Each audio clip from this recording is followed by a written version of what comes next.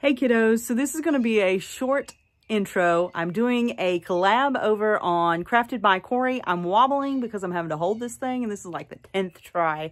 So there is a playlist link below. We're going to do a tier tray and minis challenge. Check out everybody in the playlist and tell everybody over there that I sent you.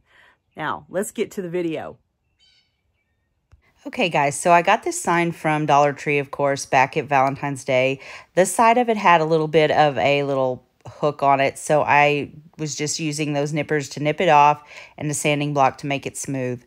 The color of the paint that I'm going to use for the sign is called Waverly Ink, and it's the chalk paint, the same one I use all the time. This little bee came from the gardening section, and it was like it had a little welcome part of it. And I'm going to save that for a video that I'm going to do on Tuesday. So now you can see I'm just taking my stick and dragging what I can out of there, and I'll have to open up the other one. But I'm trying to use everything I got. So make sure you get the edges really good on this. And then in the end, I will cover it with a piece of paper on the back, piece of brown paper.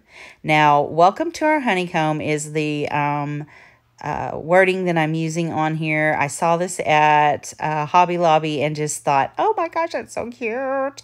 So I love it. It took me a little minute to get this off. This is speeded up quite a bit, so it did take me a little bit because the bee has antennas on him and they were real thin, so it took me a minute to keep those down, and that's what's taking me so long here to put it through.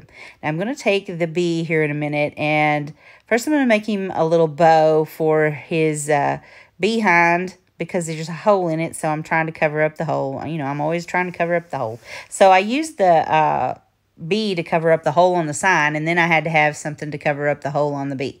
So the bow I'm making is, I first was going to put it up there, and then I was like, no, I think I'm going to put it on his behind. So I make me a little bow, and when I make bows, I use wire to tie the middle really tight, especially if the bow doesn't have wire, or the ribbon doesn't have wire in it.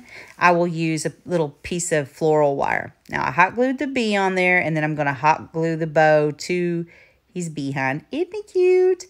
So here it is on my coffee bar, and it looks blue, but I think that's the filter that I used. See how it went to black? I thought it turned out cute.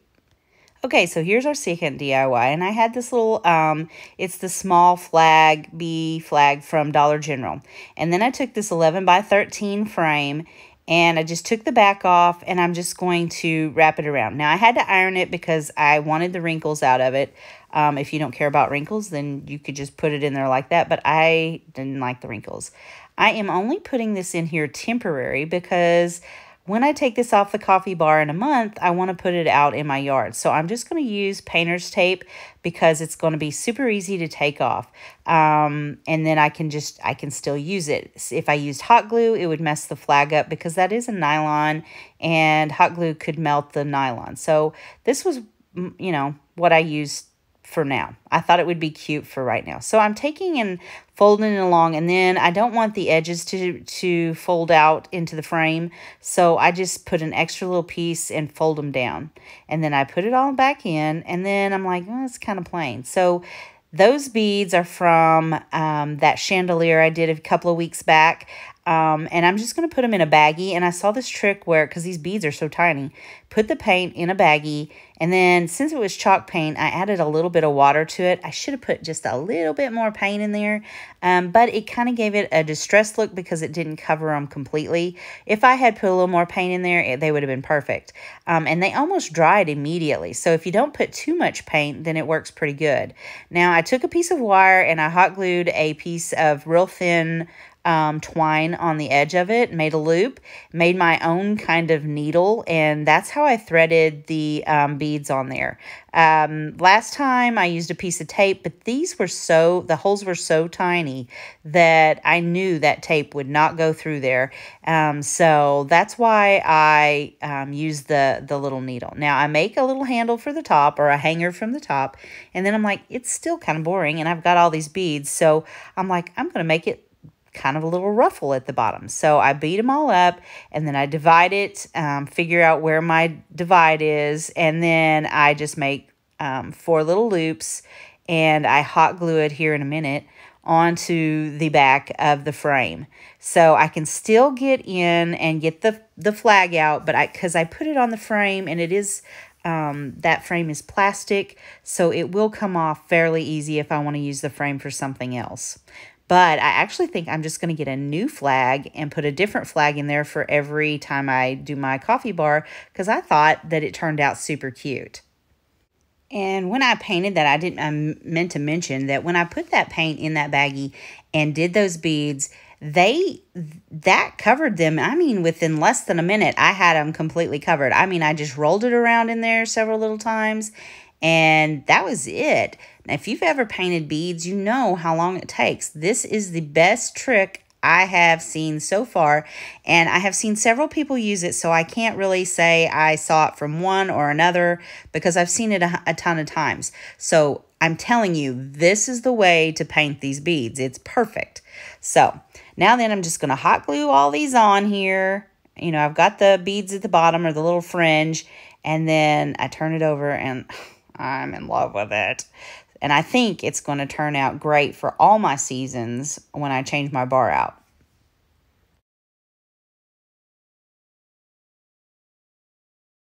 So here's DIY number 3. So I got 7 of these. I think I should have gotten maybe like 9. But if I had just moved one over in the end, you'll know what I'm talking about. So first I just take the plastic out, and I take out the back of the frame. And apparently this is like a picture frame. You could use this as a picture frame because there's that little mat and then that. And I'm like, oh, well, didn't know that. I thought it was all one piece. So I use the mat as my guide. And I have 5... You know, I'm looking through my paper, and I only have 5 different colors of gold paper, which, you know, seems like a lot, but if you knew how much paper I had, you'd be like, well, you've only got 5 pieces. So anyways, so I have 2 of a couple of them. So like this piece, and then there's another piece that I have a couple of. So I just take that white marker from Dollar Tree and trace around it, and then I do that to all 7 pieces and cut them out. So lickety split, and boom, there you go. Got 7 pieces, and this one's a really quick one. So you just put them back. You put the paper back in, and now make sure that you're cutting the paper in the direction. I mean, these would go in you could turn it any way, but make sure that when you're cutting, like if you have lines, that you do it straight up and down, at least from one point to the other. Now, the frames just twist back on. And then there you go. I thought these would also make a great little, if it's in your kitchen, menu thing. Because, you know, you could use the dry erase markers on there and just write, okay, Taco Tuesday and Hamburger Friday and Pizza Saturday, or, you know, whatever. But I love the way it turned out. It's super cute for this. See, I think I need one more over here and I would be happy, or maybe one more at the top. All right, for our 4th DIY, we're going to take those glass vases from Dollar Tree, and we're going to, I had like 5 different bottles of gold that I bought the other day because I couldn't decide, and I didn't want to open them at the store, so they were 30% off, so, you know, of course you need 5. That was at Hobby Lobby, and I just got me an assortment of them, so when I got home, I could kind of pick which one I wanted, because I didn't really know what my other paper colors were going to be. So very first thing I do is, everybody told me last week when I couldn't get the paint to stick to that duck that I needed to put baking soda. I had like 3 people or 4 people tell me use baking soda. So I did it, guys. I put the paint in there, and then I put the exact amount, same amount of baking soda as to paint ratio. It does a little chemical reaction. I don't know if you can see it in that, but it gets real thick and then it starts getting thin. I don't know. Maybe it's like fuzzing up and then it's like, oh, okay, I'll behave.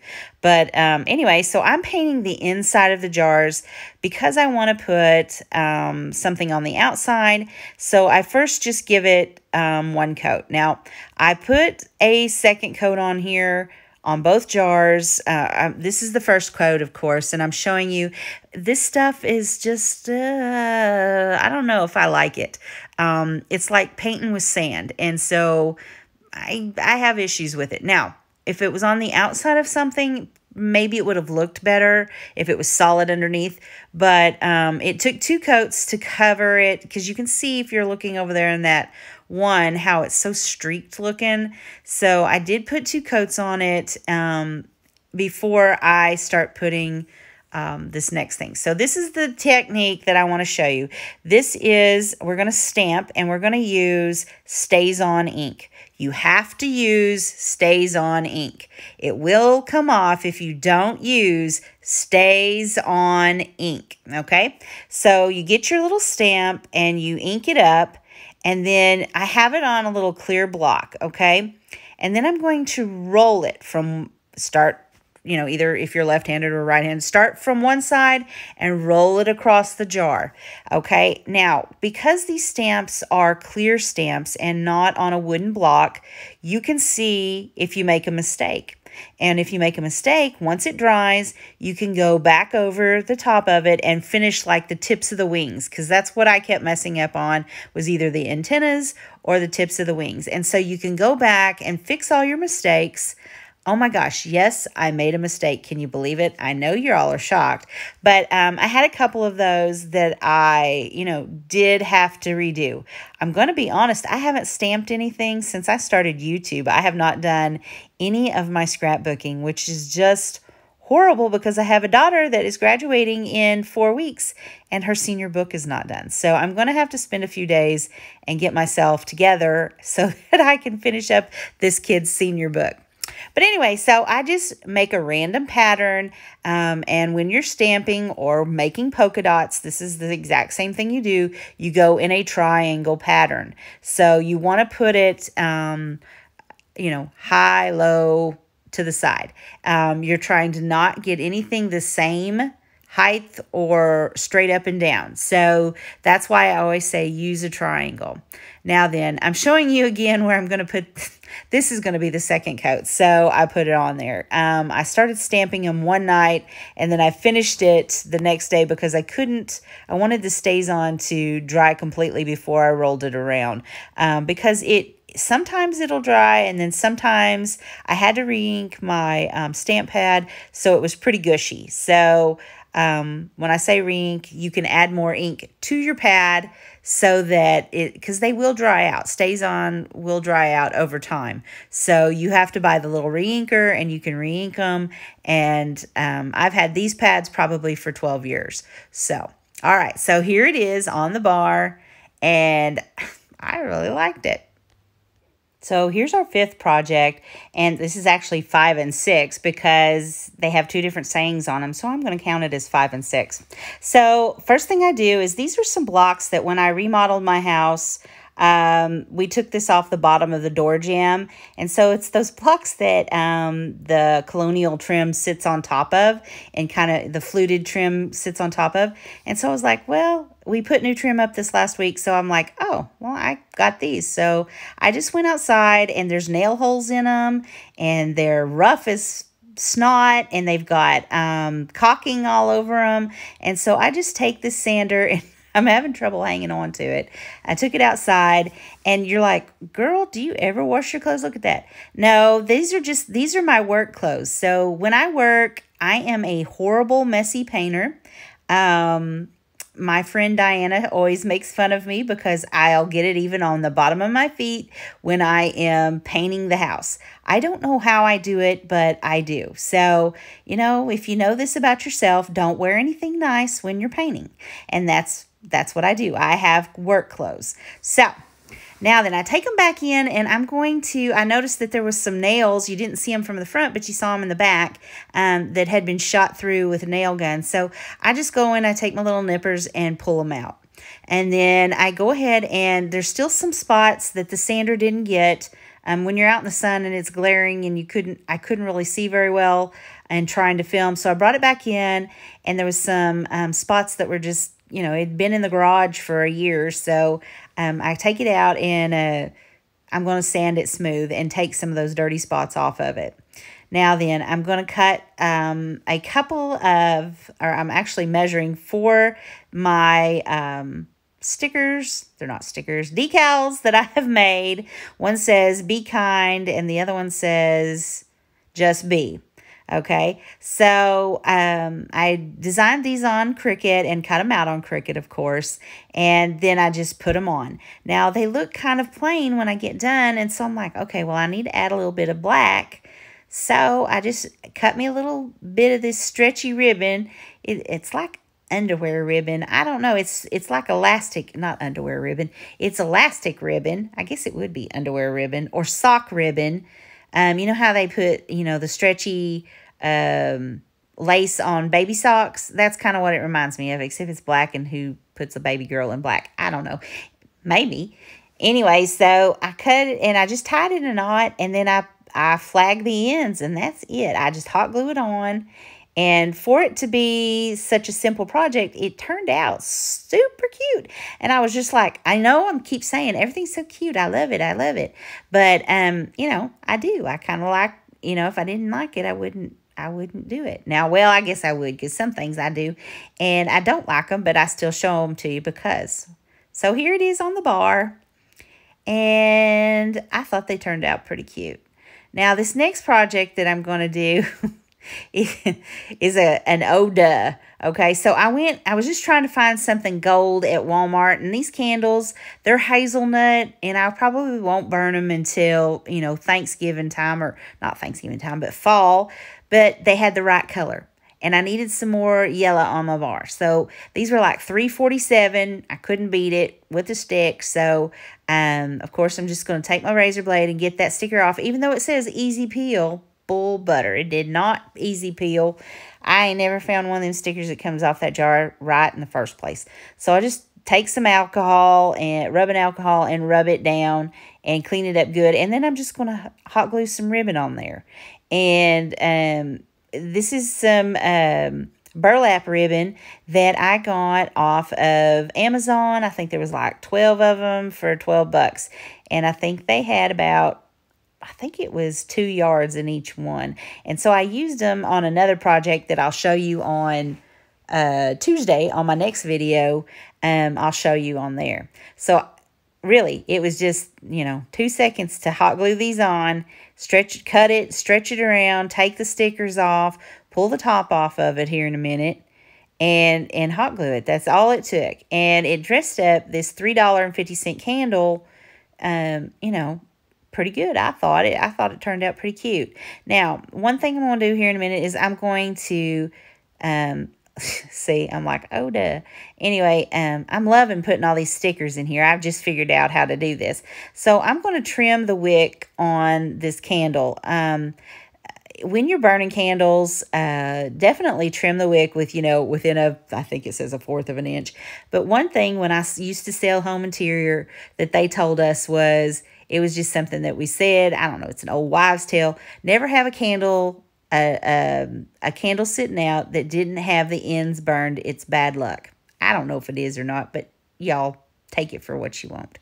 But anyway, so I always try to burn the ends of my candles. First of all, it just makes them look not just bought from the store, I guess. It like you actually used it, whether you did or you didn't. I won't even put tape ear candles on something without burning the ends of it, just to make it look a little more authentic and like, wow, I used that. So there you go. You can see it. And here it is up on the bar.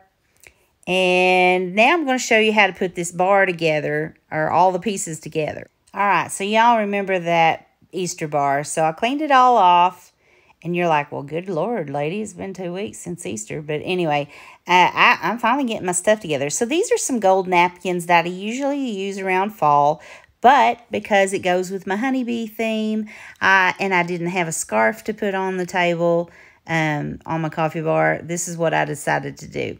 Now, I have to leave that coffee pot right there in that corner because of the cord.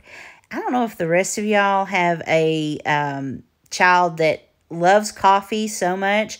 I'm going to blame that on my mother-in-law and my mother, because she loved coffee when she was little, and so they would put like half a cup of milk and a half a cup of coffee. Well, she got where she don't drink a half a cup of milk anymore. It's just coffee, and by the time she was 10, she's just drinking black coffee. Now she's found out creamers, so she likes a ton of creamer. And so her grandma, Carolyn, had to get her a Ninja coffee pot, which is just so funny that teenagers, I think she was like 16 when she bought her that, and she squealed like she'd gotten, I don't know, a new car. It was pretty daggum funny. Anyway, so she's addicted to that coffee machine. So it makes tea and all kinds of stuff. It's actually really neat. So I like to do a balance on this coffee bar, and so I try to do doubles when I decorate it. Now, sometimes I don't necessarily do doubles or make it even on both sides, but most of the time I do. So, I'm going to piddle around and fuss with it, and you'll just see. I'll let you watch while I go. You've watched all the projects, but I always like to see how somebody uses the things they made in their house. So this will stay up until probably May 1st. And then I'll probably do either graduation, because we'll have graduation coming up, or I will do 4th of July on this one, or not 4th of July, but patriotic, because then Memorial Day weekend is, not too far after that. So I like to change this out because, first of all, it makes me clean up her coffee mess, because she's got coffee grounds everywhere, and everybody's like, well, make her do it. Well, the kid is doing about all she can do right now. She's in a play, and she's been practicing 5 days a week for the last 3 weeks. Then she had prom last weekend. She has 4 college classes that she takes and 2 high school classes that she takes too. So this kid's been a little bit busy. And she has a job that she works some days, 1 or 2 days a week on the weekend. So she's doing about all she can. So Mama's babying the crap out of her, of course. But these flowers, you can see that little basket I stuck over there. I just like to stick loose flowers in that one because it had red in it before, because it sits over, my kitchen is red, as you can see, red, black, and white. And so I just like to put loose flowers in that basket. This is one that I did for a thrift flip back about a month or 2 ago, I guess. And anyway, so when you use loose flowers in baskets like that, then you can just pull them out and use the ivy or whatever bush you've put in there to help take it up the rest. And so you can change it out easier, I guess is what I'm trying to say. You can change it out, for the season, or like if you're like me, you change that coffee bar out every season. So, you can just switch it up and switch it around. Now this, that black tier tray that you're seeing there, because this is part of Corie's challenge over on Crafted by Corie. This video will be on her playlist today, and I will list the playlist below, and I will also list Corie's channel. And I will also list the video from the last challenge I did where I made that tier tray a few videos back. So I think that was a month ago that I made it. And I'll show you how I make it with plates from Dollar Tree. So, all right. I'm about done, I think. No, I got to add this apron hanging out of this thing. So I was just looking for something with yellow in it. And since I had some yellow and green, that's one of my aprons that I had. Now, remember to go down in the description box below and go to that playlist, and make sure when you go to watch Corie's video that you tell her that I sent you over there, and then watch all the rest of the girls in the playlist. And today is tiered tray minis and tiered trays. And so if you're needing tiered tray ideas, this is the best place to get them. They have some of the cutest ideas and things to make, and I know you're going to like them. Just take a look at everybody and tell them that I sent you over there. I think that would be funny. So here we go, and let's just watch this video the rest of the way. Can y'all tell I'm getting tired? That's what happens, is I forget what I'm trying to talk to you about. Now, here's a picture of all of it together, and it just makes a cute little vignette, just like I did last week with the one I have in my living room. Now, if you're new here, I want to say, please subscribe, like, comment, and hit that bell. And I hope you stick around with us. And if you're old here, hey guys, I miss you. Leave me a comment. And I hope y'all have a great weekend. Talk to you soon.